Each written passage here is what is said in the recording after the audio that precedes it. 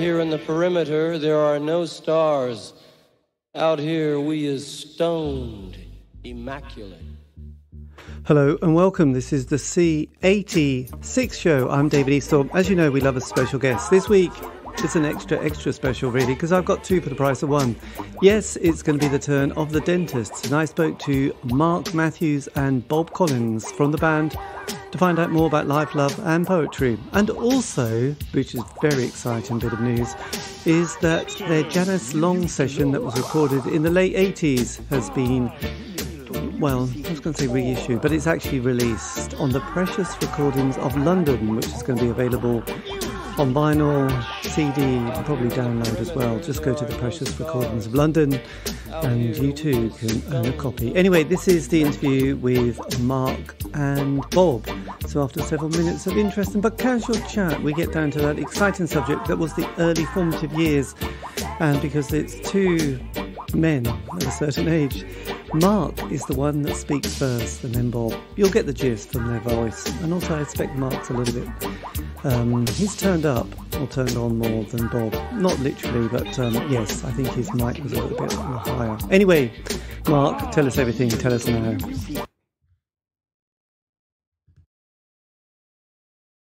Yeah, my dad was a graphic designer and did a lot of work for RCA back in the sort of late 60s, early 70s. So he did, it was a different process then. He didn't design the actual sleeves, but he did a lot of the typographical layout for things like, he worked on Pin-Ups, Bowie album and Aladdin Sane, and he would regularly come home with records from RCA. So I guess my embarrassing musical awakening was being handed Chirpy Chirpy Cheep Cheep by Middle of the Road, I think. That's the first record I can remember him bringing home and me thinking, oh, this is quite good. I wonder how you do this. Yes. But he did bring home Bowie singles. The big Bowie single in my house was Sorrow. Do you remember Sorrow? It was a cover, wasn't it? But he brought home Mud and he brought home some other things that weren't quite so good. Perry Como, ABBA, various things. Yeah, it was great. So we used to get lots of free records in the late 60s, early 70s. Yes. Yeah. That was my musical awakening. That is very the first record I ever bought with my own money, as Bob probably knows, was Can't Stand the Rosillos by the Rosillos. Whenever that came out, 78. I did not know that. No. Oh, did you not? I bought that in Rumbelows in Twiddle, Bob. Ah, fine shop. So Rumbelows in Twiddle, I used to go down there and I used to see there was two albums that I always used to look at but never bought. One was Live at the Roxy, that punk compilation, and the other one was the kind of Sire New Wave compilation with the red cover and the punk gobbing on the front. And I used to look at those time and time again and think, I'm not quite sure I want to buy them because I haven't got enough money. But they're both probably quite fine albums. I don't know. Live at the Roxy, I don't, it's a bit, you don't need it really. I don't think. Okay, I'm glad to be vindicated in that I didn't buy it. I wasn't missing out. Thank you. No, it was a bit time. So what was your kind of moment, Bob, that happened? Well, really it was 1972 and it was just seeing and becoming aware of Top of the Pops for the first time. And it was the Osmonds and it was Slade and it was Sweet. So kind of, similar stuff to Mark really. And that was my kind of awakening really. And then but also so that was my kind of contemporary awakening, and so I was well into all the glam stuff and all that. But I also saw Christmas 1973. I saw A Hard Day's Night and I was obsessed by the Beatles from that point on. So I had that kind of going on in the sidebar as well. Yes. Did things like the Monkees or I don't know, those other TV programs, did they come into your consciousness like the Banana Splits? Banana Splits, not so much. I vaguely remember the Osmonds cartoon. The Monkees, kind of, but I was probably a bit late, a bit of a teenager before I realised Actually, David, that was pretty good. Yes, we sort of Mm. embarrassingly kind of like them. It was a guilty pleasure for decades, Well, wasn't it? but now we know that it not to be guilty about it, because the Monkees were a fine band, as anyone with any sense now knows, realizes, I think. Yes. So when did you get a kind of a musical instrument, Mark? God, that would be a good question. I did get a guitar somewhere around, it must be 1977, 78. I guess I'd be about 12 or 13 when I actually got a guitar, but I didn't do a great deal with it. And it kind of just, it was a cheap guitar, but it sounded like a good idea. And then it seemed very difficult to play. So then I decided that bass was the way forward. And I swapped my racing bike for a bass guitar with somebody. And then played bass, and then tried to form a band with Bob where we both played bass. Right. So that's God. another story entirely. So yeah, I guess I did have a guitar first of all, and as I say, it wasn't it wasn't an expensive guitar or anything. It was one of those cheap things you can get off Do you remember catalogs? You used to be able Oh to my buy God. anything off a catalog. Yeah, Great so it was Universal catalogue and yeah, all those were. It was like a wish. Littlewoods, I think It it was was. a sort of a glossy book of wishes, really, wasn't it? Yeah, exactly Yeah. right. Yeah. That Yeah, you, Bill Bailey does a very good sketch about that sort of thing, where he refers to the Argos catalogue as being the laminated book of joy or something. yes, that's Quite right. funny. Where it captures your tears of joy. That's it. That's it. Yeah. With the little Yeah, stuff. a Yes, laminated book of dreams to catch your tears of joy or something. Yeah, that's Bill Bailey. yes. And what So about yeah, it you? would have been about them. Yes. And Bob, what was your moment that you thought, I'm going to invest in a guitar? Well, a little bit older than Mark. So I've got to say, Mark, until this moment, I didn't realise you had a guitar before you had a bass. Yeah. We learn something every day. So when me and Mark went to the same school, when we were about 14 or 15, there was a little, I didn't know, until that point, I didn't know anyone who had a musical instrument that I was interested in at all. And then probably at 14, 15, a few boys, we went to an all-boys school, started kind of getting guitars. Some boys had older brothers. I had a friend called Bill Bishop, and he had an older brother who had an electric guitar. And I went around Bill's house one day, and Bill could play a little bit, and he could just about play Day Tripper, and he could play Jimmy Jazz by The Clash, and a couple of other things. And I picked it up, and I just thought, oh, yeah. And like Mark, I'd always looked in the catalogues, and where they had electric guitars, like there was a brand called K Electric Guitars. Yeah. And even though they're like the shittiest guitars probably imaginable, they were in the catalogue, and I thought, wow. And just to touch an electric guitar was such a thrill, because it was just unattainable in those days. So anyway, that got the bug, and then I thought, right. So my 15th birthday, I persuaded my mum and dad to buy me a bass guitar and an amp, and it cost 25 quid each. So that was a huge amount of money for my parents back then, but they bought it for me. And so that was it. And so I had a bass, and Mark had a bass, and lots of other boys at school, and to say lots, maybe about 8 or 10 other people that we knew had guitars. And Mark said to me, why don't we form a band with two bass players, me and you? Mm. And I went, okay. And I'm thinking to myself, that's like a shit idea. But okay, I'm game. Let's try something. So I quite soon borrowed someone's guitar and switched to guitar. Neil Yes. Reardon was the person whose guitar I borrowed, a great friend of mine. Yeah, so then we kind of rectified ourselves and re-established, and we got a keyboard player called Stephen Brady, who was Mark's friend, went to a different school, and we got a drummer, because no one at our school played drums. We didn't know anyone who played drums at our school, but Mark had an older friend from primary school called Ian Smith, who played drums, and had actually done gigs in a band. So we got together, and that was the first incarnation of the band that became the Dentists Right. eventually. God damn, you were quite ambitious. So when you got to 1980, were you all hitting 16 at that stage and possibly leaving school, or were you hitting 16 and staying for A levels?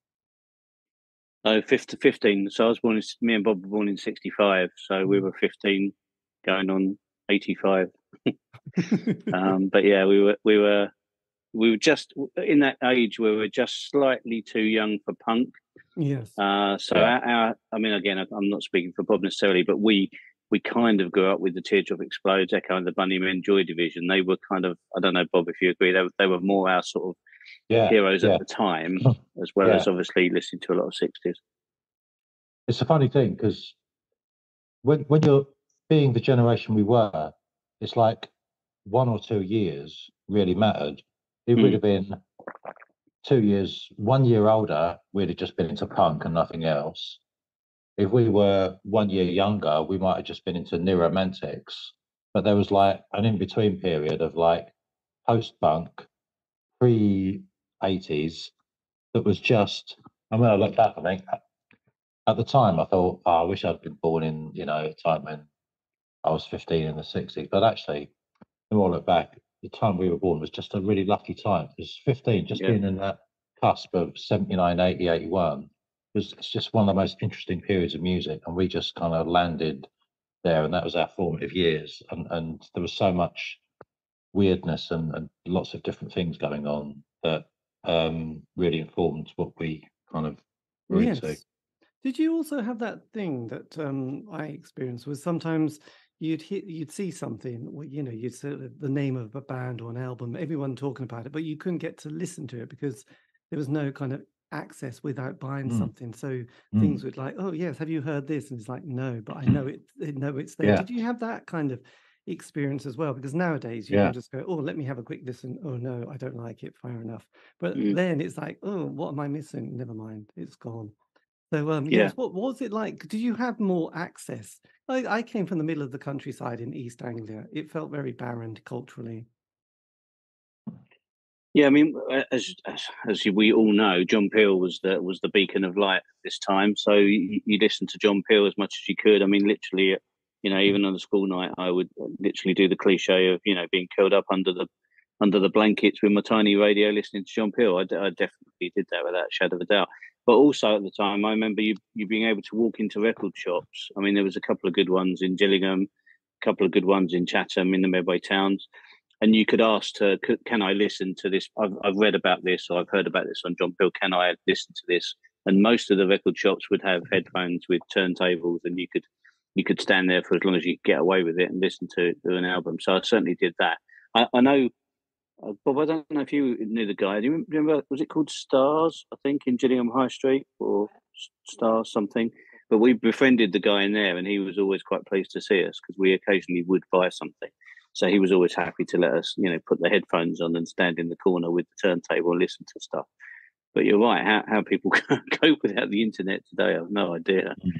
What was the first gig you went to then?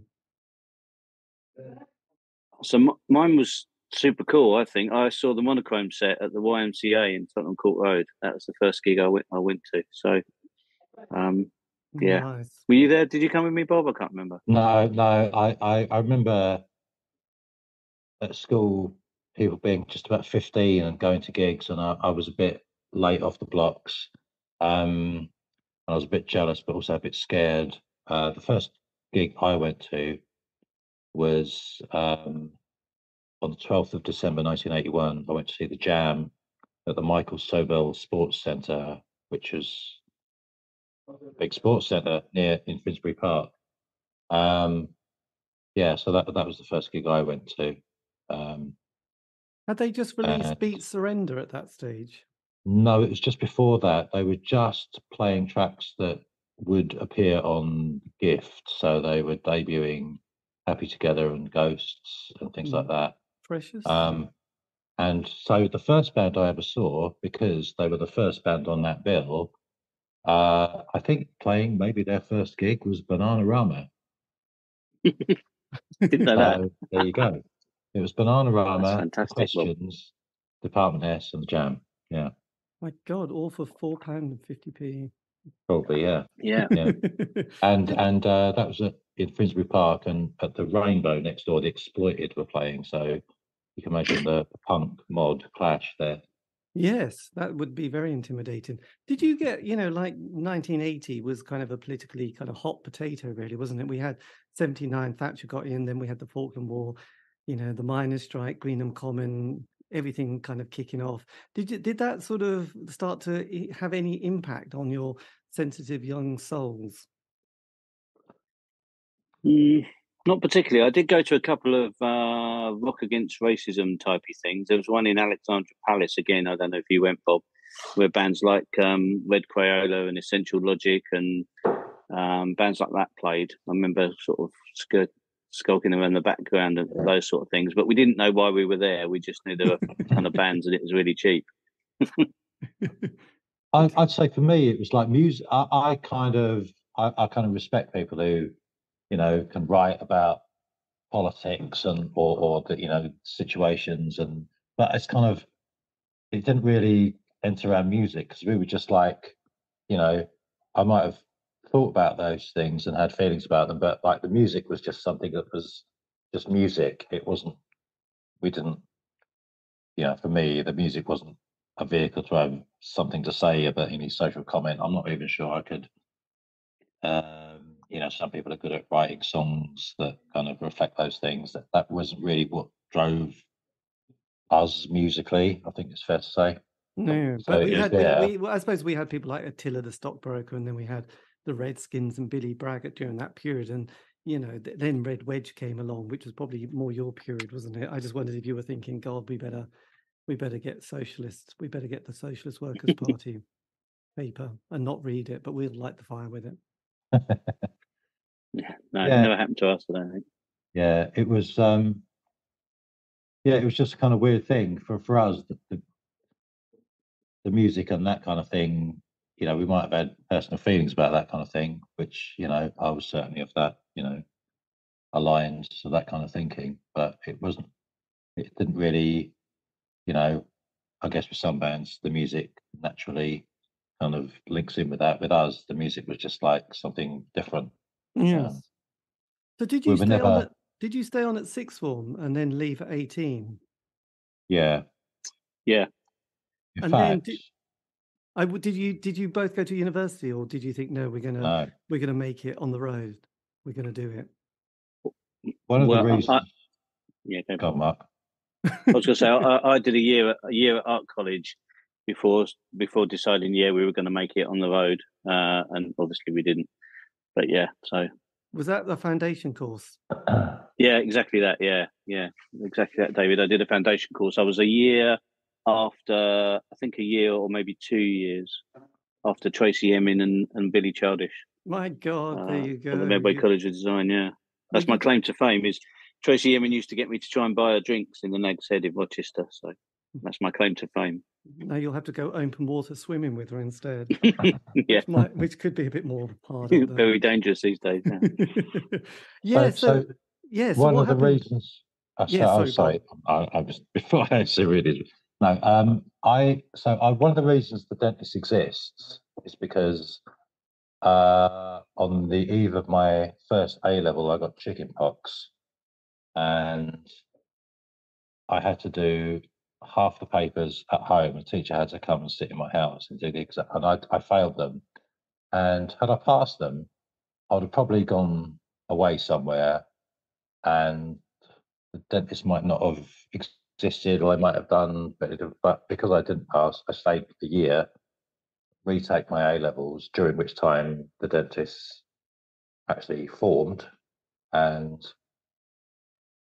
became quite popular in Medway. And then I thought, actually, this is better than anything vague notion I had of going to university. So I stayed around. And yeah, so it's just one of those kind of quirks of fate, really. My God, that is a quirk of fate, actually. So Yeah. did Mm. at that stage, because a lot of the bands, obviously in the 80s, were unemployed or on the job seekers allowance, enterprise allowance schemes, and all those. Did you sort of did you do that side, or did you get jobs and then do the band as a sort of a bit of a side hustle? So I did. So I started a record label on an enterprise allowance scheme. And then, as a result of starting the record label, I then was offered a job at Pinnacle Distribution, who were the distributors for Factory and a few other big labels, 4AD and a big other few labels in the early sort of 80s. So I did exactly that, go down the enterprise allowance scheme. I also got a grant that was called the Kent Foundation, and I yeah, I was the only thing I know about that is I was one of the only people to ever actually pay the grant back. Actually, they said normally they give the grants out and they don't expect to see the money again, but I actually did make a little bit of a profit and paid them back. So they were quite impressed with that. But yeah, I don't think you didn't do enterprise allowance, did you, Bob, or anything like that? No, you did it for us. Yeah. No, no, well, I finished A levels, and then retook them. Did a year retake, and then the dentist had started, and I got offered my friend Jeff Cook phoned me up and said, "Oh, there's a couple of weeks temporary work going at my place," and it happened to be um, um, an office of the Department of Health and Social Security. So I accidentally became a civil servant, and I still am. Excellent. This is So good. yeah. You've got all your pension contributions anyway, so that's important. Yeah, now it's looking like a good move. Yeah, for years it wasn't. Yes. Yeah. Did you? So when the band formed, did you get the sound quite together? Together quite quickly, because around the time you were forming, this was for me 83. The Smiths are there, and suddenly there's this Hmm. fantastic chapter for 5 years. Indie pop has never sounded so good. So did you get kind of excited by that indie movement that happened during the 80s? Yeah, again, yeah, very much so. Again, it was the John Peel thing under the bed covers. Listening to John Peel religiously, but to hear the Smiths. I mean, I remember the first time I heard Hand in Glove, and I thought, oh my god, this is the best thing I've ever heard in my life. We need to get this we've been you know tampering with this whole music thing. We need to take it seriously because this kind of stuff is like fantastic. This is what we want to be doing. So I imagine Bob had a similar epiphany, but certainly Mm. the Smiths were there for me, and Orange Juice and all those great bands. I mean, I think one of the things that the Teardrops and Echo and the Bunnymen, in particular, not Joy Division so much, but certainly Bunnymen, we sort of absorbed Echo and the Bunnymen and what they were doing, and then we looked for what the references that Echo and the Bunnymen were making. So that sort of led me personally, I don't know about the others, but me back towards the 60s, so towards the Doors and the Doors in particular, but all those kind of 60s bands that were coming in that the Bunnymen were using. We thought that was, I personally thought that was the reference material that you used, but then to do something new in the early 80s, and then the Smiths just kind of came along and kind of just put the icing on that sort of cake that was kind of baking, if you like. I don't know, Yes. Bob, if that's the way you saw it. Similar, yeah. So I mean, as we said before, we kind of maybe our formative years were in those kind of post-punk areas where the sort of 79 to 81, where there was loads of great things going on. That kind of awakened our imagination, I guess. Um, Personally, I got a bit disillusioned with music around about 82 onwards. Contemporary music just seemed to be going in directions that I didn't really like.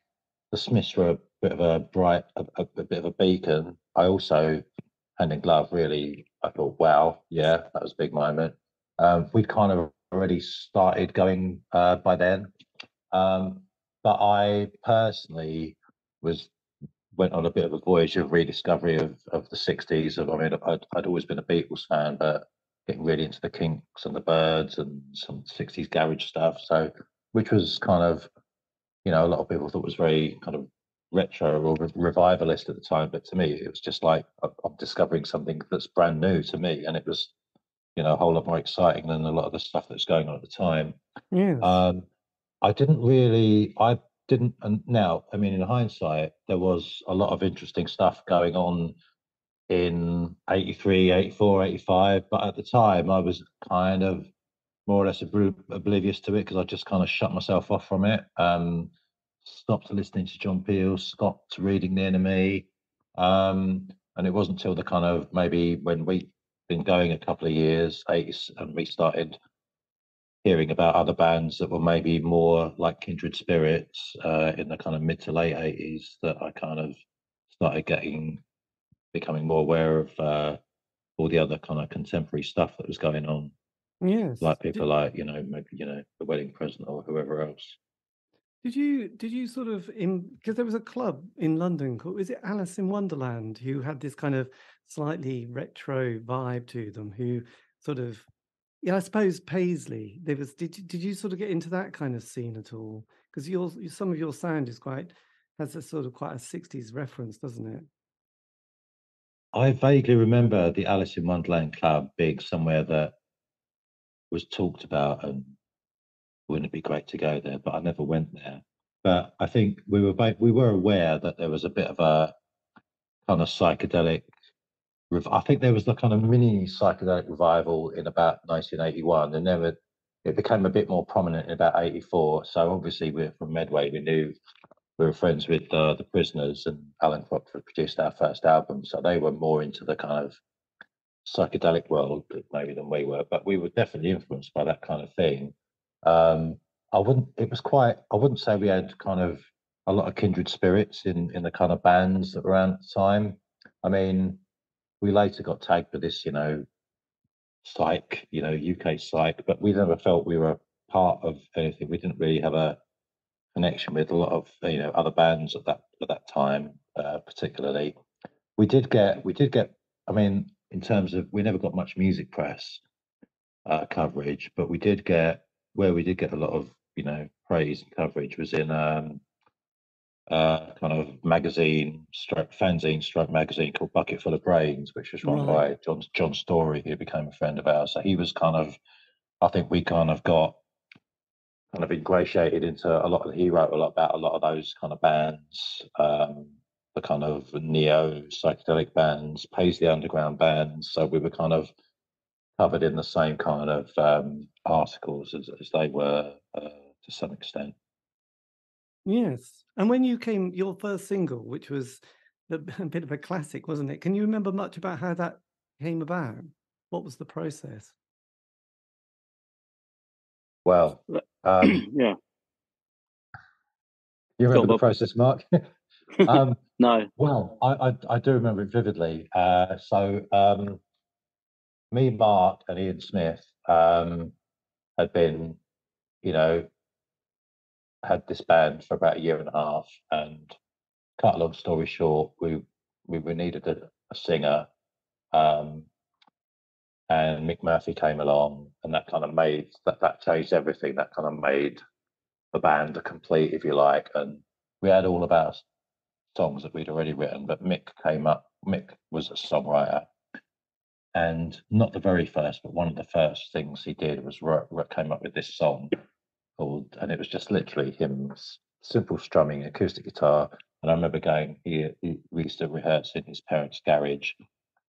We were literally a garage band, and he played this song, "Strawberries Are Growing in My Garden," and he had the whole. Unusually for me, normally he would have fragments of songs, and we would kind of assemble them. But he had this one; all the lyrics were written, and it just came together really quickly. I just did this jangly guitar over the top, and it was kind of, it was just done. And I think we knew straight away that it was a bit of a special one. And when we did our first gigs, it was I remember once, maybe only the second or third time we played it, it was like, and we said, yeah, this one's called Strawberries Are Growing, and a few people that went, "Way!" Oh, they know it already. So when we came to record a single, we thought, well, it's got to be that one. It's got to be that one, hasn't it? It's kind of obvious. Yes. And when did John Peel pick up on it? I'm not sure Peel was never a massive fan. He used to play us, and when we had a record out, he would play it once or twice, but he was never like a major. We didn't get any. He wasn't a major fan, I don't think. He would kind of give us airtime, but not a huge amount. Yes. And what was the label that you were on at this stage? Was this your own label? Yeah, yeah, that was our own label. So that was just a name that had nothing to do with the name. It was more Ian and Bob coming up with a record label name. So it was called Spruck, which was a word that they made up. But the bit of luck that we had, and I'm never totally sure of the whole story, but our target at the time was just to make a single and sell it to our friends. Really, that was the main thing. But somebody handed a copy of Strawberries to Bax Distribution in Norwich, and my version of the story, and this is open to debate, is that it was a young lady that was very interested in Michael, and to try and impress him, she sent out copies of Strawberries to several different distributors to try and get us a distribution deal, which is how you used to do things in the early 80s. And Bax of Norwich, Bob will probably tell this story better than I do, but they told us when they actually got back in touch with us and said, yeah, we're very keen, we want to do something. They said that they got Strawberries and they played it quite late in the afternoon, so sort of about 4 or 5, just before they were going home, and they thought, yeah, it's okay. And then the three of them coming back into the office the following morning were all whistling it as they came back into the office. And when they got back into the office the following morning, they said, hang on a minute, that song that we played yesterday afternoon, we need that, we've got to have that. And so that's how we ended up with a distribution deal with Bax. But it was purely, my recollection is it was a young lady trying to impress Mick at the time. But I don't know if that's your recollection, Bob. You can embellish that story as you see fit. True. No, I think that is true. That is my recollection too. I don't think we ever actually met her, but it was just one of those random acts. That, it didn't even occur to us to send the records off to distributors, did it? We hadn't even got that far in our thinking. So we pressed copies. Yeah, but weirdly, the same girl. We were talking about Sweet earlier. The same person, and I've kept telling us that we were going to support the Suite, and she'd arranged this gig with us to support the Suite, and it just developed into one of these stories that ended up having no truth to it at all. It was a very bizarre episode. So, but we have to hand it to her, whoever you are, I can't remember what was her name, Jane. We Jane never met or Janice her, or Janine or something. She changed our life. She changed your life.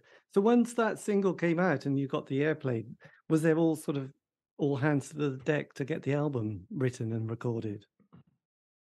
Yeah, pretty much. Yeah, yeah. I think, but Bax were very excited and said, what else have you got up your sleeve, kind of thing. Have you got more songs?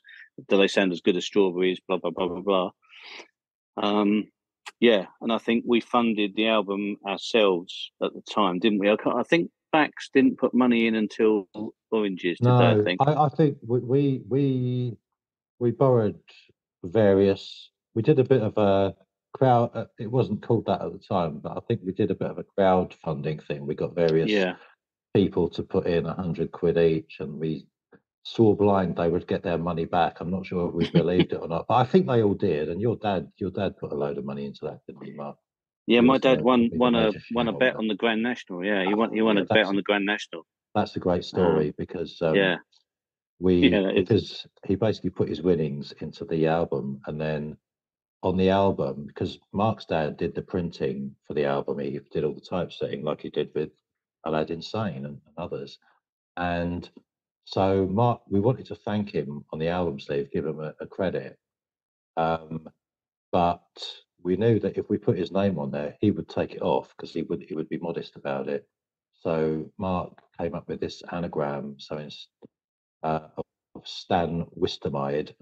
So Mark's dad's name was Sidney Matthews, Sidney with a Y. So he came up with this anagram, Stan Wistemide. So his dad printed the album, it came out, and only then did Mark tell his dad, "That's you." Yeah, that's true. That is such a nice little bit. And there's a couple of really standout songs. I Had an Excellent Dream. Where did this one come from? Go on, Bob. I've no idea. Well, you wrote it. But, I all wrote the right. words. I I wrote the came up with words. a riff. I came up with a little riff and the chord structure. It was actually one of these weird combinations that we never actually. We were quite collaborative in songwriting. I come up with the riff and the chords. Mick come up with the vocal melody, which I wouldn't have come up with, and then Mark come up with the lyrics, which fitted Mick's vocal melody, but Mick would have never thought of. So it was a major kind of collaborative effort. Yes, there you go. So with indie bands, I mean, we hear a lot about the 70s and bands like Hawkwind. What was the general, recreational drug and drink of choice for an indie band in Medway? What was the go-to thing for a sort of indie band at this stage? God, we certainly didn't have any money for recreational drugs, that's for sure. But No, punt a courage uh, vest down the next edge. yeah, absolutely, yeah. And Newcastle Brown, I think we were mainly fueled by at Yeah, that sort of time. whiskey and Newcastle coke, Brown maybe. ale. Yeah, Yeah, whiskey and coke was the other thing, yeah. which I was only 'Cause, drinking because somebody told me that's what the Beatles used to drink, was yeah, whiskey and coke all the me time. too. Yeah, of course. That's Yeah, that's the Right. only reason I was drinking it. I did. I just wondered if you started thinking we got to be a bit more psychedelic. We need to take, some psychedelic drugs. No, I wouldn't. no, No, I wouldn't have said so. we're a bit scared to take proper drugs. I'm not sure Yeah. we ever got offered any anyway, but And what about other tracks on the album? Tony Bastable versus John Noakes. How did that one come about? well, we liked to have, as you may know, if you study our songs and our titles, we quite liked the idea of having song titles that bore no relation to the lyrics. I think probably about half of them in that album. No, that's just yeah, I don't know what was going through our minds, but we had vivid imaginations. Yes. Yeah, we So did. yeah, And Everything in the Garden, your penultimate track on the album. yeah. How did this one come Yeah. about? Were most of the songs God. brought together by various members and you just jammed them together? Was it a bit like when you watched the Beatles 8-hour documentary? Was it a little bit like that? You could relate to that kind of vibe of people bringing bits I together. think everyone who's ever been in a band can relate to Get Back. It's heartwarming to see that it's like, even though they're the Beatles, they're just doing exactly the same things that every other band does, having little misunderstandings and guitars falling over and stuff. We the process was, I mean, it was always very collaborative. We weren't precious about songwriting. Mick probably originated most of the songs, his at least tunes, but he didn't write complete tunes. So he would have the bare bones, and then we'd all kind of pile in. Yeah. And I'd do some guitar riffs. One of us would write the lyrics. Mick's songwriting process was very much all about melody, and syllables or words would just come out of his head to propel the melody. They wouldn't make any sense. So we'd kind of try and make some sense out of them, or maybe just not make any sense, but try and make some interesting words out of them. Which, when we played live, Mick would just ignore and just sing what he always had done. And I think we were driven by again, going back to that kind of post-punk era, I think we were driven by a desire to just not be boring and to make things a bit more off-beam and a bit interesting and a bit surreal. So yeah, we just had that kind of bit of a drive about us to just kind of not be just another band, but just be kind of dull and boring. I was thinking the other Yes. day, because the way Mick used to approach it was, as Bob says, he would just sing any old rubbish, and then he would leave it to one of us to write the lyrics. So invariably, the lyrics were written by either me or Bob or Ian. Even Ian contributed lyrics as well at the time. Mick very rarely would come with lyrics. But what Mick was doing is basically Pavement made a whole career out of just singing complete rubbish over, great tunes, and we should have just gone with whatever Mick was coming out with. Although a lot of the time it would have been death and glory and war, as Bob always likes to quote. But that's mainly were mixed words. But he just used to vocalize, and then we would fit stuff around him, which was an interesting way of doing it. And it became, for me, it became a bit problematic that ultimately, when I started to take writing lyrics much more seriously, it was very difficult if the singer didn't convey the lyrics in the way that sort of I wanted to as the lyricist. And Mick answered a lot of questions about what does this song mean, what's this song about, which was always a bit irritating for me as well. But yeah, it's a bit of a strange way to go about things, Bob. Yes, it would Like to see what you did there. Did you have that period of being in the transit van going around the UK? Oh, yeah. Did you play most of the indie club nights up and down the country? Certainly in the south, not so much in the north. Legendarily, we never ever played in Scotland, much to my regret. But we certainly had a lot of trips in vans going all over the country, so without a shadow of a doubt. Yeah, and trips around Europe as well. Yeah, we toured in Europe. We never actually toured the UK. We did a few handful of gigs, but no, we never got on the kind of the UK touring circuit, as it was. We would do a handful of gigs. Typically, people who friends of ours who'd gone to university in Leeds or Manchester or wherever, or we kind of do gigs. Bristol we played in, but the actual proper touring we did in Europe. Belgium and Germany and wherever else, and eventually the States. So who was your booking agent for the European dates? Yeah, got an agency called The Foundation, which exists today. So a guy called Peter Verstralen. He, again, I think, was accidentally handed a tape of us by somebody else and thought this was quite good and decided he would, risk a couple of gigs in Belgium, see what happened. And they went really well. So we risked a couple of gigs in Belgium and maybe one in Holland and one in Germany, and gradually it spiraled from there to the point where we were doing quite, fairly biggish kind of tours around all those sorts of countries. So yeah, he was a great guy, Peter. He would do everything, running his own agency, and he booked a lot of indie bands at that time. He'd have some stories to tell, Peter. He told us a few stories.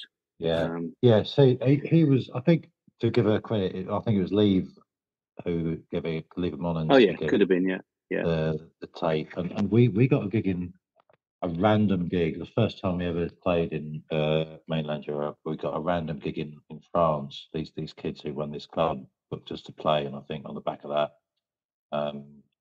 we got these gigs in Belgium on the strength of it. But Peter was a great friend, became a great friend, and he got us our first gigs, and that was at the very start of his booking agency, and he moved on to much bigger and better things. It's quite a big outfit now. That must have been really amazing during that period going around Europe, because I think in those days you could get a passport just going to a post office with a tenner and sort of getting a 1-year passport, I think, wasn't it?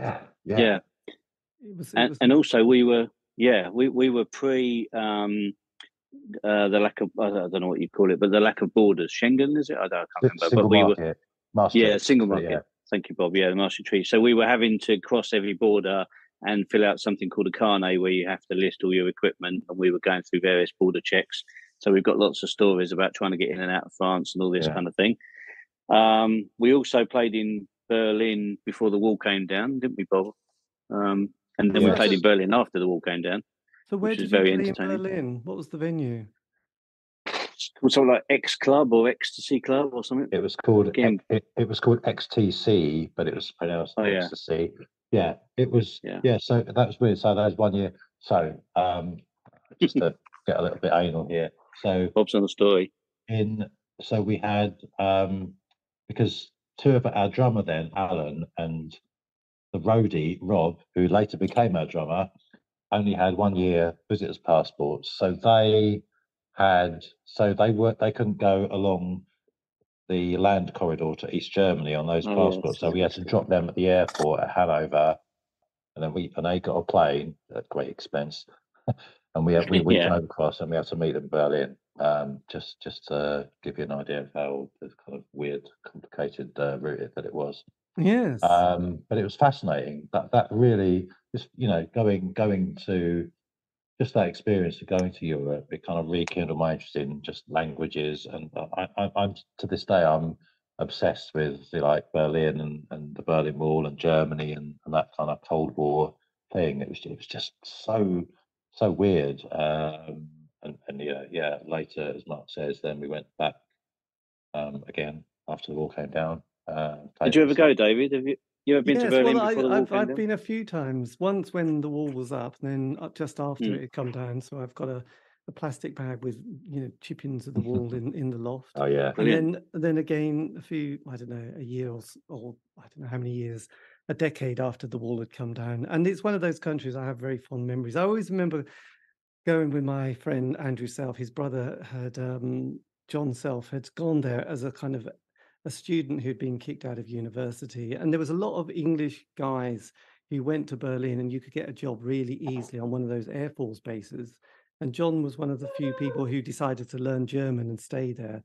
And we went and hung out there. That was in 1987 when they were celebrating the 750th anniversary of Berlin. So I was quite, I Right. remember, so we were like walking around, and I always remember John saying, "Oh, don't worry, you won't get beaten up." And I remember thinking, really? But most cities you go to, you get a bit kind of jumpy, don't you? Whereas we were Yeah. walking around going, no, actually, you won't get beaten up in Berlin, will you? It had such an easy vibe to it. It was kind of weird. I always remember that, and just hanging out and going, oh, where did David Bowie used to hang out? Let's go and hang out there.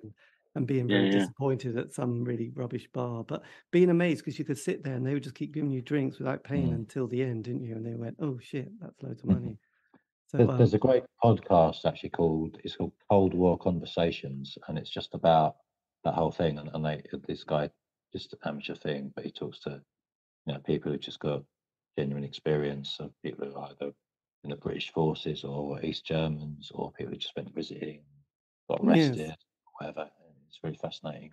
yeah. We also went on our last major European tour to what was then only just about Yugoslavia, about Mm. 3 months before it fragmented, and that Yeah. was really, really fascinating and interesting because we went to what is now, well, it was then, but it wasn't an independent country. We went to Slovenia, Croatia, um, uh, which was really eye opening. Did you take a Yeah. trip over by going back to Berlin? Did you go to East Berlin during that, and have an Not when afternoon? the What? wall was up. No. Yeah. I We yeah one of my overriding memories of going to Berlin for the first time was they had those viewing platforms, didn't they, where you could climb yeah up and look over the wall, and it Yes. was like just otherworldly, really, just look over the wall and look at East Berlin. yeah But as Bob said, we did when the wall came down. And we toured with the record company. We did go back and play schools and things in of East course Berlin. yeah. Yeah, do you remember doing that? Those Yeah, schools so we played during the day. yeah, so when we were, I mean, so we're skipping forward a few years now. So '94 when we signed to East West and made our major label. So East West America picked us up. East West in the UK had no interest in us whatsoever.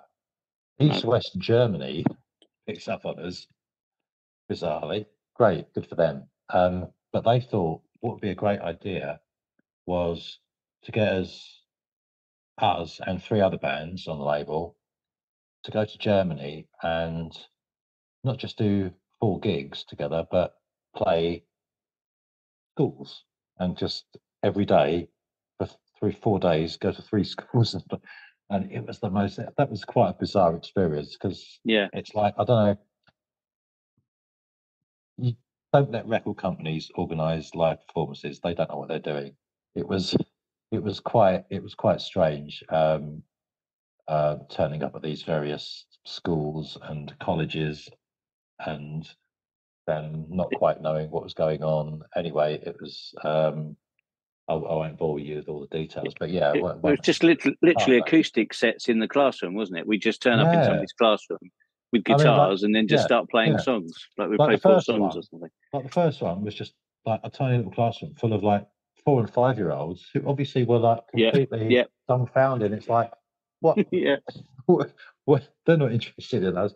And then we go up the road to this route into the depths of East Berlin, to this huge hall of 15-year-old skinheads, neo-Nazis or whatever they were, and just this is a bit different. And then we go, and then the next one would be at some secretarial college.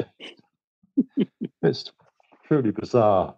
Yeah. God, that is, because I remember actually I'd forgotten this at school. You'd have some strange theatre company that would come and do some bit of Legs Akimbo, doing some sort of performance, and it was all a little bit. I don't know what they did, but I do remember this this vague memory of a couple of people who'd obviously been at drama school, were still at drama school, touring schools, doing something that was probably to do with contraception or something. I don't know. I can't remember, but it was probably a bit odd. But being 14 and all being a bit like, oh my God, this is a bit weird, you know. And I think, I think the idea was these are your fans of the future. They'll always remember this. And I often wondered, of all those 12 schools that played it, is there a single kid who then became a dentist? So I'd love to know. Probably not, but you never know. They could have all gone on and formed bands that are, Yeah, maybe. Yes, but just maybe there's an interview in Germany right now where somebody's saying, "Yeah, the reason I formed a band, my first experience was this crazy English people came and played in my classroom." And I thought I could do better than that. Yeah. So going slightly back to '87, which is possibly the great year of music, one of the great years of music. This is where you did your Janice Long session, wasn't it? This is it. This is Janice Long picked up. So this is the precious recordings of London have gone. This is a great idea. It's just out, yeah. It is just coming, or is it just out? So so Janice was obviously a big fan of the band. Yeah, she was lovely. And how did it compare to? Yes, how did this come about? And was it any different to a John Peel session if you'd done a John Peel session? Well, we know this was the only session we ever did for the BBC, so we never got invited to do a Peel session. I can't remember how Janice Long got in touch, first of all. But do you remember us going to the studio? We went to the studio. Yeah, that was how she got. She came, and I think so. We were booked to do a session, but just to get to know us, which is a great gesture. She just said, "Why don't you come up to the studio while I'm doing my evening show and hang out?" Yeah, which is great. Oh, yeah, of course. Yeah. So me and Mark went up there, and Peel was there because he did the show afterwards, and it was just in the days where the radio shows, the DJs went to broadcasting house. They broadcast live most of the time. So we were sitting there chewing the fat with Janice. She was playing records and chatting to us in between time.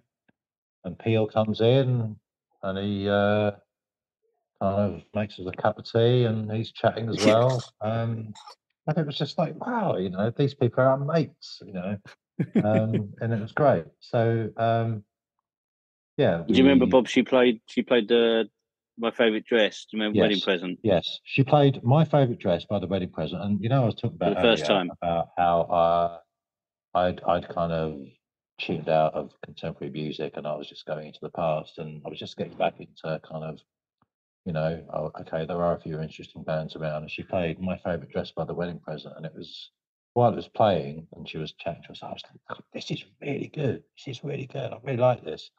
And so without any warning, she faded out the record. That's My Favourite Dress by the Wedding Present. And shared with me some members of the Dentist. What do you think of that one, lads? And I went, she just really good. So I'm not sure any recordings of that survived, but that was we were put on air expressing our.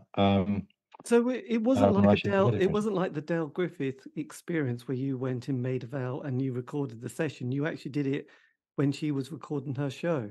No. This was just a precursor. This was just her kind of getting to know us. We did the session a couple of months later. This was just showbiz, above and beyond the Call of Duty. Just kind of being friendly, God, this is like Howard Stern. So when we actually did the session, we just chatting. Yeah, when we did the session, we'd actually been on tour, and we did about 2.5 week tour of Europe. So we were actually quite well rehearsed, luckily. So when we came straight off that, and I think a few days later went into Maida Vale. I think it was Maida Vale Studios. Yeah, it was made about. Session.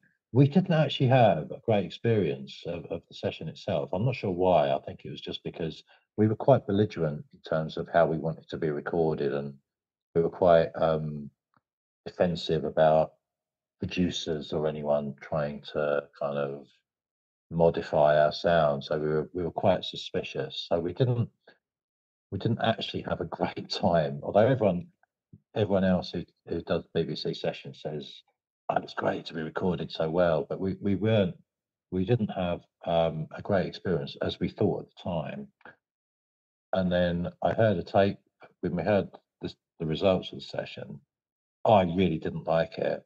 I don't know, and I never had a copy of it. I thought, I don't want a copy of this. This is terrible. I didn't listen to it. And about 5 years ago, because you can do this, you can contact the BBC and they'll send you a CD. Obviously, you have to, license it and pay money if you want to release it. But about 5 years ago, I got a CD and I played it.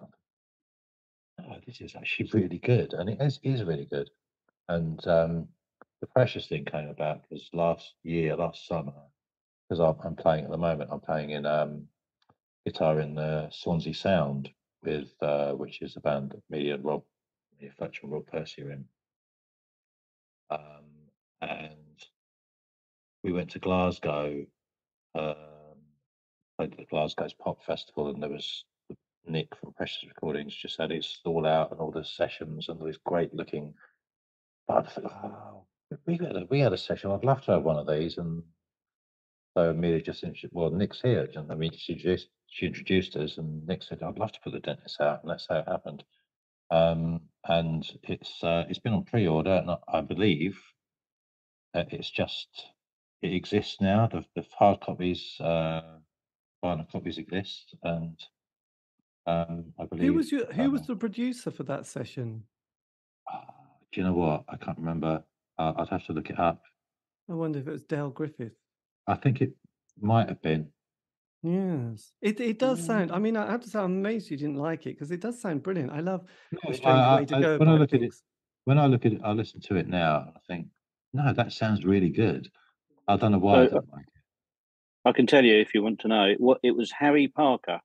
Harry, Have you got it in front of you? Okay. Yeah, I've got it in front of me. Yeah, produced by Harry Parker, engineered by Mike Robinson. Recorded at Maida Vale on the 22nd of March, 1987. Yeah. What a moment! And what was whose idea was it to do the Joni Mitchell cover? Well, I'm not sure whose idea it was. It was a cover we'd always done. We'd done it.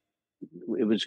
I don't know about a staple in the set, but it's certainly something we've been playing for some time. Yeah, and it was popular. Yeah, we were playing it on the tour. We were playing it. Yeah, it might have been my idea actually. It might have been my idea because maybe because I used to, when I would have been at art college at this time, and I used to hang out with a guy called Greg, and we used to play, and this is bizarre, but a lot of Frank Sinatra when we were drawing and painting.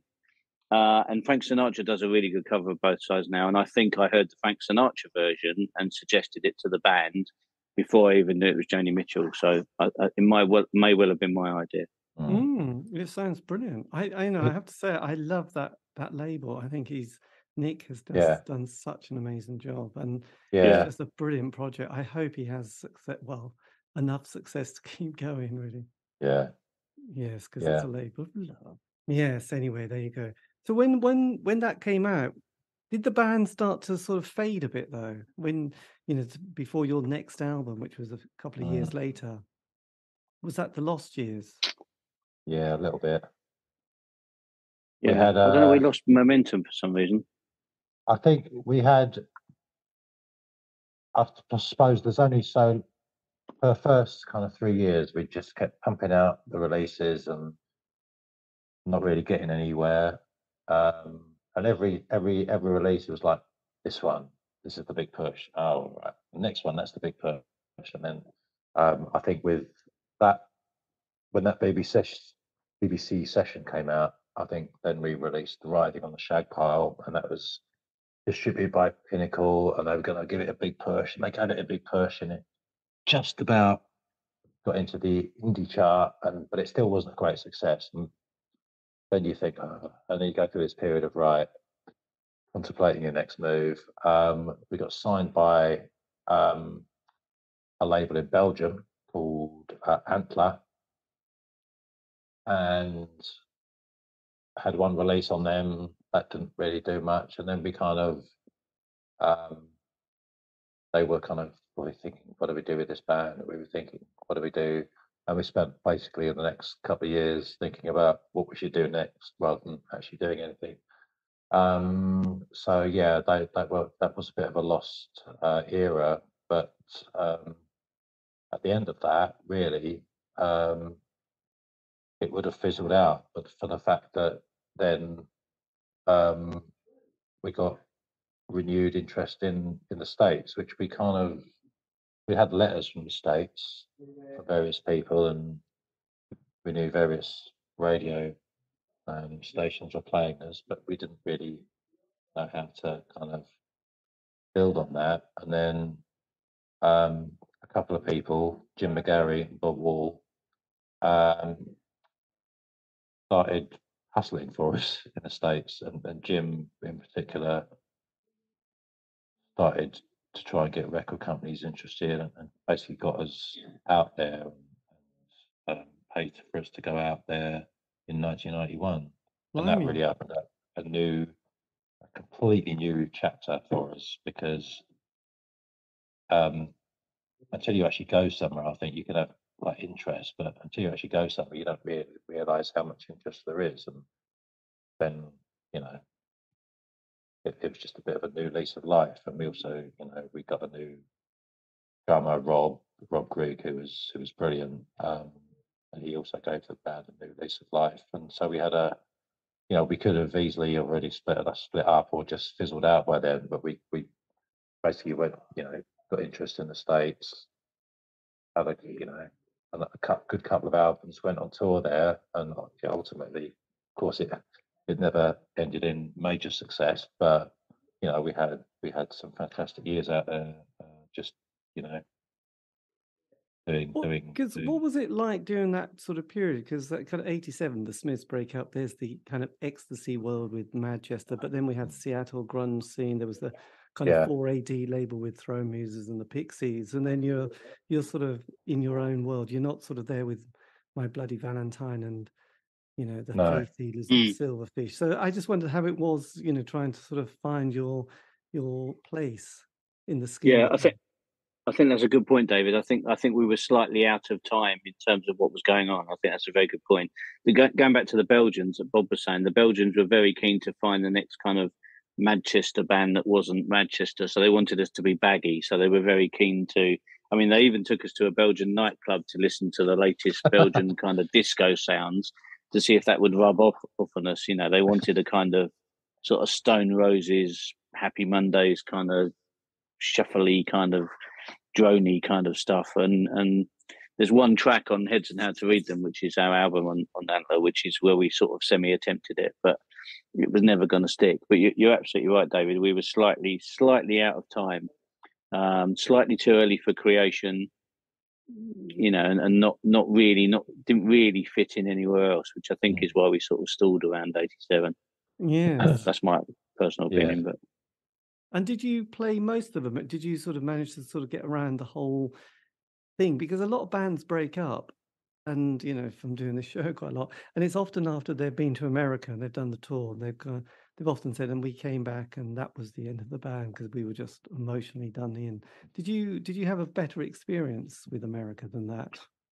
I think so. As Bob said, that really gave us the impetus, because we were fading, I think, based on being slightly popular in Belgium and probably nowhere else. And then suddenly we realised that actually there was quite a good following in the States, and decent labels were very interested. Homestead, Matador, really interesting labels. Suddenly couldn't believe the Dentists were kind of on their shores and in town, and that really did. That was very flattering for us, and we were very it was almost like somebody giving us CPR. Absolutely kicked us off again.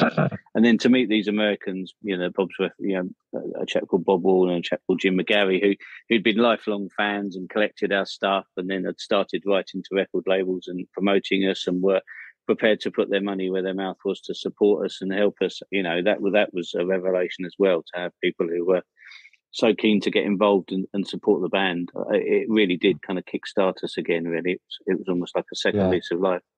I'd also say that what was refreshing about America was that, in the UK, everything so gravitates towards what's the latest thing. So there was baggy, and then there was shoegazing, and then you have to be in it or not. And I found that in the States, particularly post Nirvana, post grunge, there was just it was just a kind of a complete breaking open of, and there was no. It was almost like, anything goes. It almost reminded me of like the post punk era of Britain, where you had bands, as bizarre, widespread as Sebadoh or Pavement or the Poster Children or whoever else. So that's probably not a particularly diverse list, but there was. It was like you didn't have to kind of be narrowly fitting into a particular genre. And also, I think the thing that worked to our advantage in a good way in America was, in Britain, we were kind of dismissed because we'd just been regarded as these no hopers that have just been releasing these DIY releases for years and not getting anywhere. And in America, I think that was actually regarded as a very positive thing. That was kind of to be lauded. The fact that you were this, DIY suddenly became, something to be proud of. The fact that we've kind of been plugging away, doing this kind of DIY stuff with like Guided by Voices, I guess, did for years. That was actually a kind of badge of honor rather than something that was to be derided. Yes, it's interesting because I've sort of noticed that America's so big, that's an obvious thing to say, but each area has its own kind of quite loyal or local music scene, doesn't it? From Georgia to LA to Seattle to all around, and it just depends on who's in that place at that time.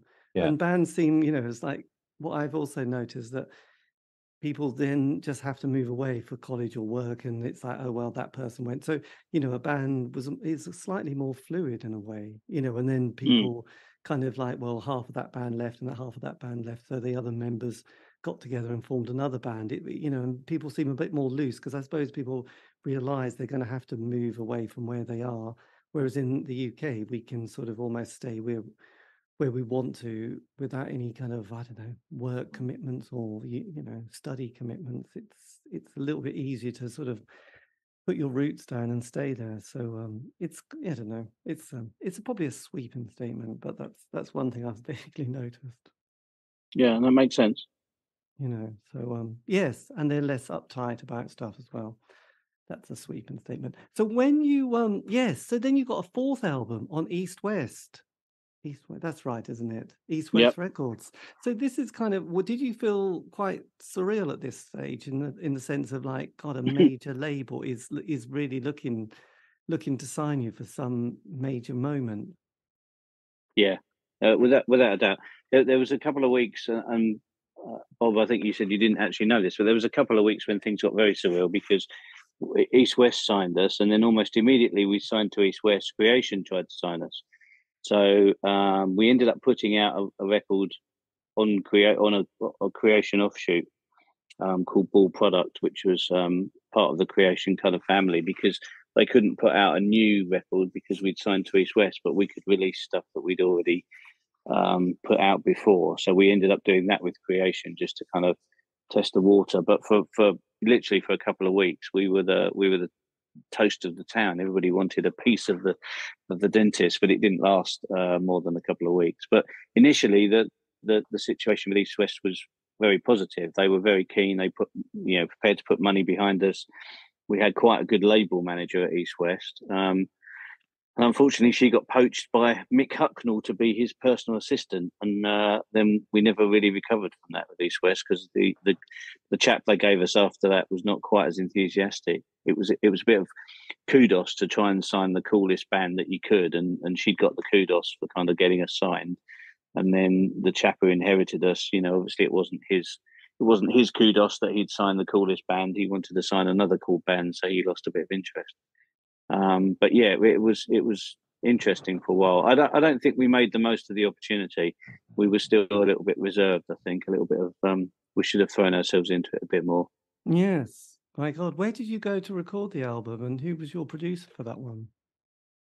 Bob?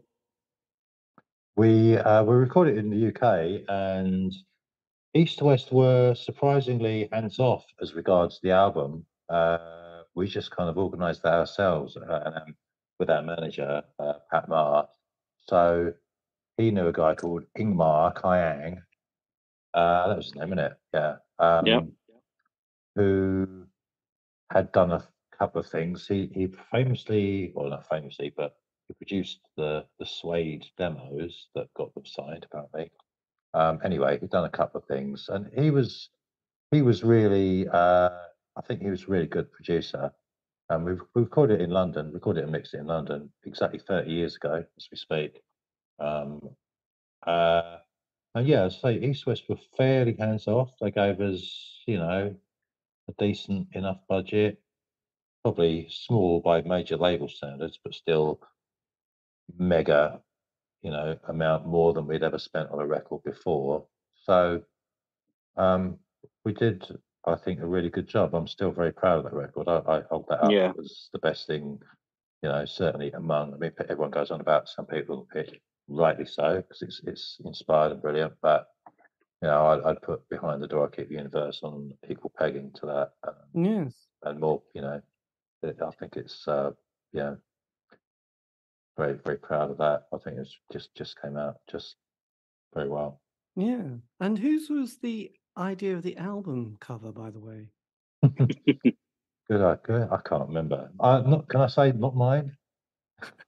Not yours. I don't remember it being mine.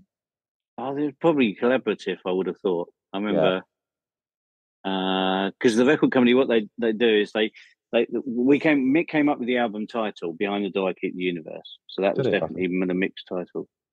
And then the record company then make loads of suggestions about how they could illustrate that, and I think they just wanted to work with a particular designer who seemed intent on random images that he then decided he was going to use Rob's head to put them onto. So we thought that was quite funny at the time, but now it does look a bit lame.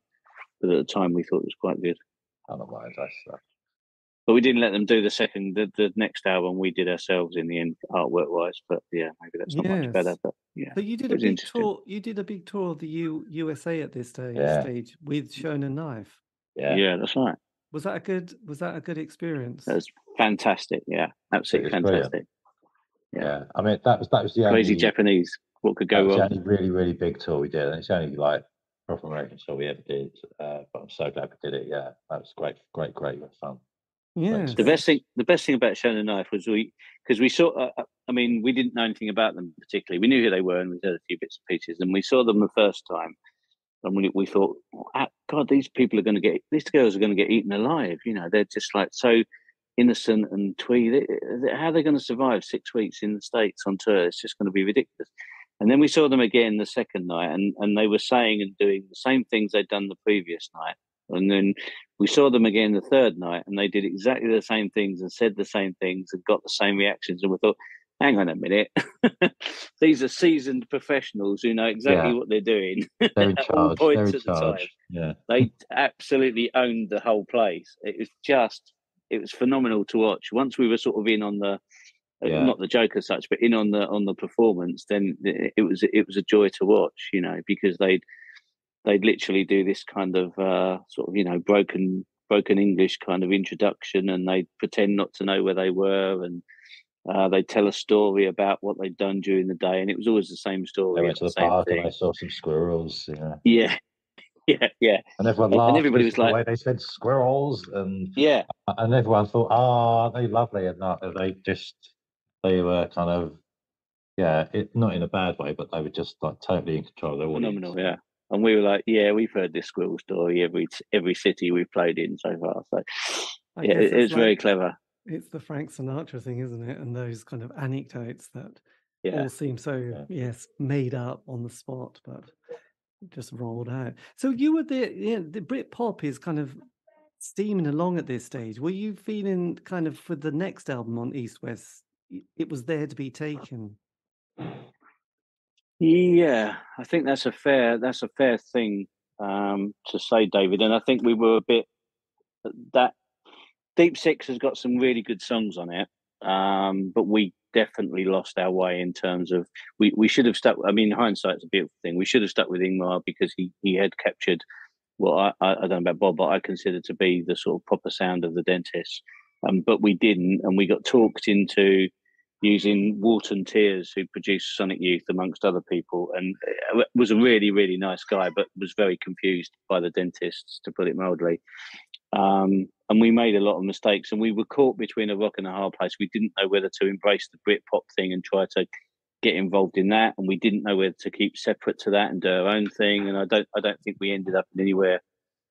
We just ended up in the middle of nowhere, really. I think I don't know. That's my take on it, really, Bob. I don't really remember us try. I just on Deep Six. We just had these. We were going. I think our songs were developing. We were going a bit more kind of atonal, experimental. And Mick was particularly. I don't think we weren't certainly chasing the Britpop thing. If anything, we were just a bit. Oh, now you get it. We've been doing this for years. Yeah. True.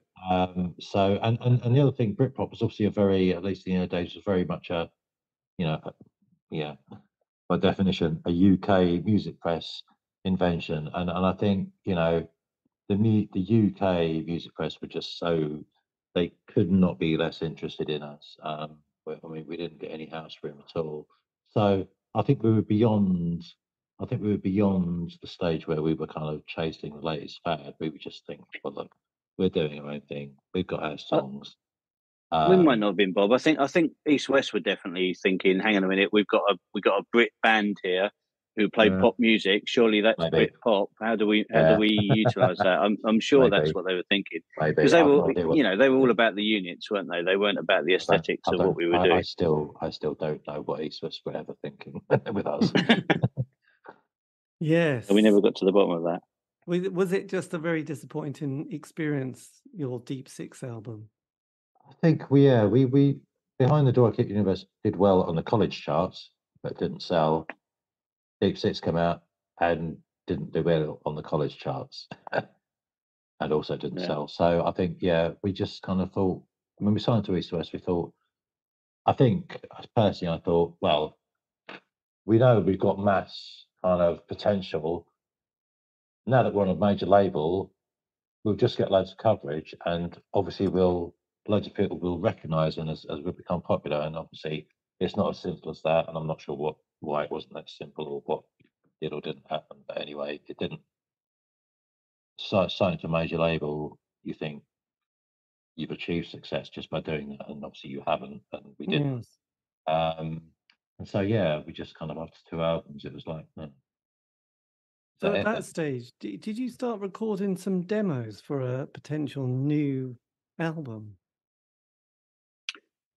Yeah, we did. We carried on recording. We got offered the chance to work with Mike Hedges. I think, well, this is the point where Bob decided he had enough of the whole thing, if we're honest. So we got a chance to work with Mike Hedges, who in his chateau in France, which was kind of, even though I think we knew, Bob, didn't we, that you were going to knock it on the head and call it a day. Yeah, I'd already decided that. Yeah.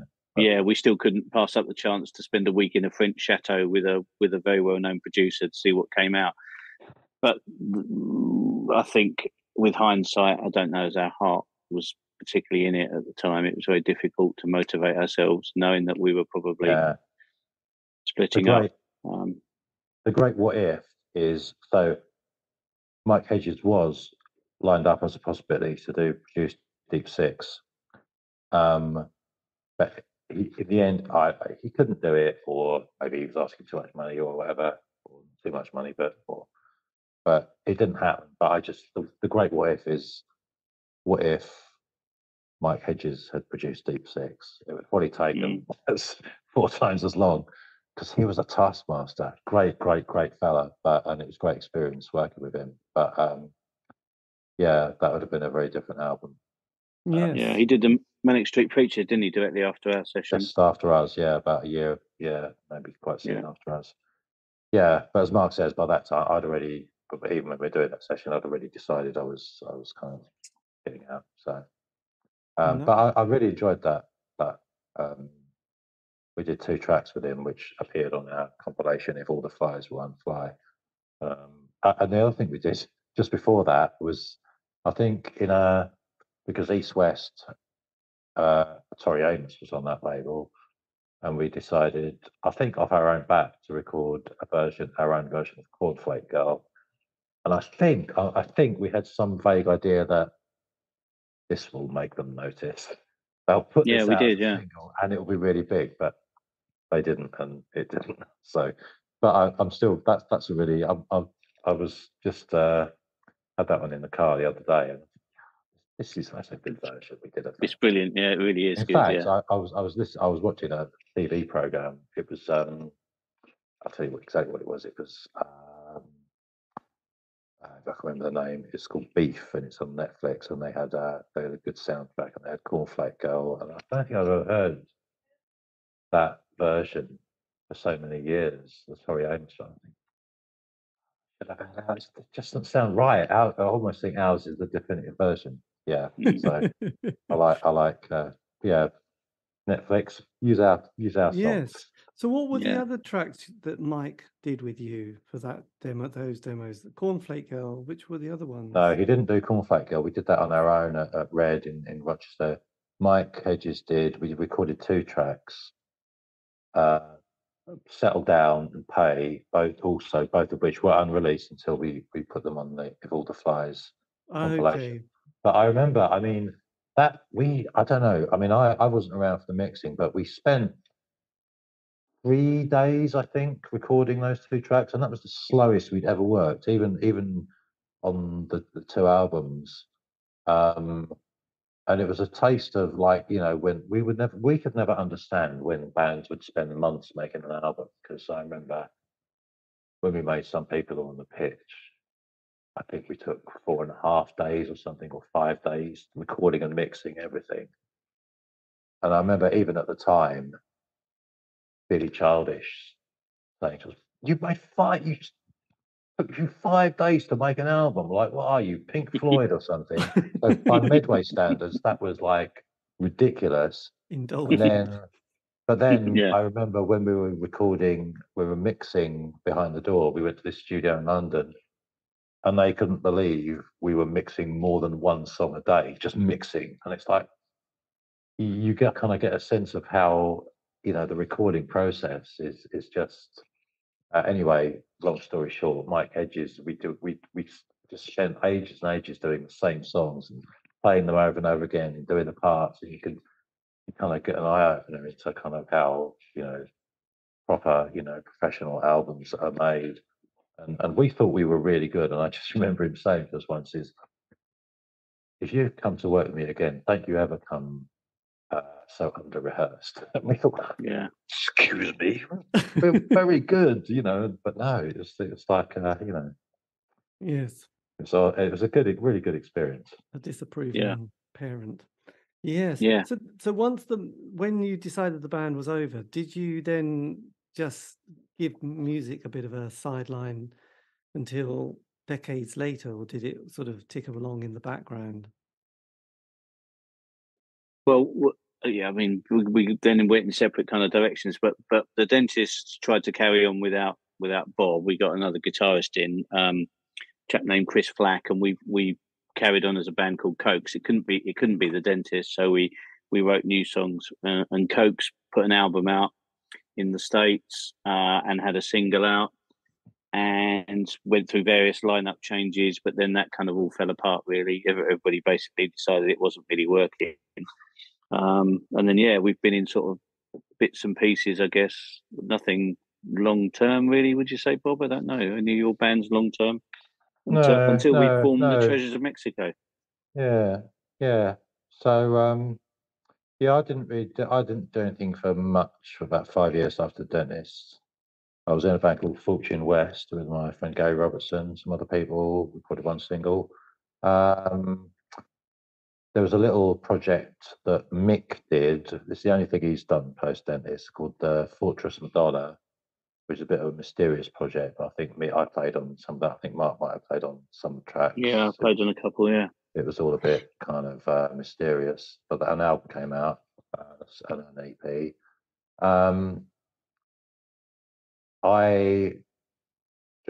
I've been in a band. I was in a band called Stuart Turner and the Flat Earth Society with Stuart Turner, and I was on about 3 albums. That kind of band kind of ended kind of with lockdown and really hasn't resurrected. I did a kind of solo, not really a solo album, but album under my own name, Bob Collins and the Phil Nelson, with Rob, who was in the Dentist, and Mark Aiken. That's just a one-off. That came out in 2015. And the Treasures of Mexico, which is really Mark's band, but that's our current kind of thing. They're playing this weekend. Yes. And we've got a 3rd album coming out. So it's Mark writes the songs and sings, but I'm very happy to be a part of that. Yes, I do. Right answer. And as I said before, I'm also playing in the Swansea Sound at the moment as well. Which is really, a bit of an indie supergroup, isn't it? It is a bit, yeah. You know, this is jealous to do the Gosh, the Pooh Sticks and the Dentists all in and one. Amelia Fletcher. And the Thrashing Doves, which was Ian's drums band. Yeah. So yes. So with the release of this Janice Long session, has it meant that the members of the band have been in communication with each other? Well, me and Mark have. So Mick moved to Africa. He moved out of the country a long time ago. He's been in Nairobi for 20 years. So the last time we saw Mick, we did a reformed Dentists, a couple of gigs in 2010. It's a bit miraculous that even that happened. So Mick's, I think it's fair to say he's not really doesn't have any great desire to kind of play music and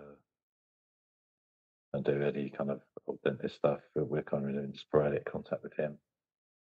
Yeah, I think that's fair. He shares a birthday with a couple of mutual friends, and they communicate with each other on their birthday in October, and that's normally the only time we ever hear that he's still alive. Apart from that, I did get a random phone call from him about 5 years ago where he wanted to meet me at 7 o'clock in the morning and just give me loads of old Dentist memorabilia and a trumpet and a guitar and some various other stuff that he couldn't store in the UK anymore. So he just decided it was all going my way. So I gave the guitar to Bob and kept the trumpet basically, and the probably most of the memorabilia. But that's the last time I saw Mick, I think. Yes. So he's and unfortunately, as you may or may not know, we lost Allan, who was the drummer on the Janice Long sessions. Unfortunately, Allan died in a house fire. So a few years ago. So yeah, which is very sad because he would have loved all this sort of stuff. He sort of left the band of his own accord. He was just girls, women. What can you do? They just ruin your life. So. Allan was talked out of going on tour one time, and we couldn't really work that way. So he sort of resigned his commission, if you like, on the band, and then we never really kept in touch that well. But he was just sort of coming back into the fold a bit. Allan, he was just kind of starting to turn up at things, wasn't he? And we were sort of looking forward to him being around again, and then unfortunately. He had by all intents and purposes, an accident, and and died in a house fire, unfortunately. So it's 10 years ago this year. Yeah. That is terrible. So he would have loved this session coming out. He'd have been absolutely chuffed to bits by it, really. So yes, and it sounds like with this and all your other bits, you've done all your archive. There's no other hidden material, is there? Oh, there's loads, David. There's loads. Is there? If all the flies were on fire, just scratch the surface. Yeah, but we did tape everything. So we did tape everything, and we got loads of live tapes. We put things on. I put the odd track on SoundCloud occasionally, just in a low key way. So. Yes. Do you still find that people are sort of reaching out to you, or sort of curious with the band? Yeah. I mean, it's a small circle, but it's a very enthusiastic one. So we've obviously got a little Twitter following and Facebook group, and we tested the water, didn't we, Bob, with an acoustic session a few months ago, where we Bob and I rocked up and played eight Dentist songs. I think. Just to a sort of lunchtime audience, just to see if anybody was interested, and that went down fairly well. So we've been asked to repeat that a couple of times. But we might do that. We will definitely do that sometime. Yeah. And with this release, will you do any kind of other promotion for it, or will it just come out like it, all the others have? Have we been asked to do any promotion? Yeah. Other than the acoustic thing, I don't think. No. But we'll plug it through the socials, as they say. The social media sites. Yes. Well, we did. I was going to say, David, we did do quite a thing. I don't know if how well you track bits and pieces on YouTube, but we did a thing. And Bob will tell me how many years ago. 5 years ago, more than that, 7 years ago, where we invited guest singers. So it was the backing band, if you like. So. Bob playing guitar, me playing bass, Ian and Rob playing drums, and we just got guests to come in and sing, and that was quite a bit of a sort of a celebration of the Dentist. Yeah, that worked really well. That was very entertaining indeed. Yeah, that was. There's quite a bit of it on YouTube. 3rd of January 2015. Yeah, a while ago now. Yeah, I think that's something we possibly could do again, because that was really good fun. Yeah, it was really, really good fun. A couple of people came from America to sing on that. Yeah, specifically to do it. Yeah. God, that's fantastic. I know the Heavenly are reforming for a couple of live dates, and that's all sold out. So we're playing with them on this Saturday. On Saturday. Mexico. Yeah. Blimey. In Raynham. That's their kind of warm up for their big London gigs. And it's funny because I did an interview with the Bolshoi, all three of the members, and 2 of them have kind of reformed as a slightly different version of the Bolshoi, called themselves the Bolshoi Boys. So I think there's something, people after a few decades or 3 decades get kind of a bit curious and interested of playing some more music again. So yeah, I mean, if you'd said to us like in our 20s that when we were both 57 years old, people would be still interested in what we did when the songs we wrote when we were 20, we'd be like, are you kidding? But so the fact that they are, and the fact that we can still do it, I think, that's just, you've got to do it, haven't you? Yeah, why not? Yeah. The Searchers are still doing it, and they're in their 80s. This is going to be their last tour, apparently. They decided 80 was enough, so... But that's, all right. But they hate each other, don't they? There'll be a day maybe when there are like 2 rival versions of the Dentist both trying to sue each other for the naming rights. The royalty check.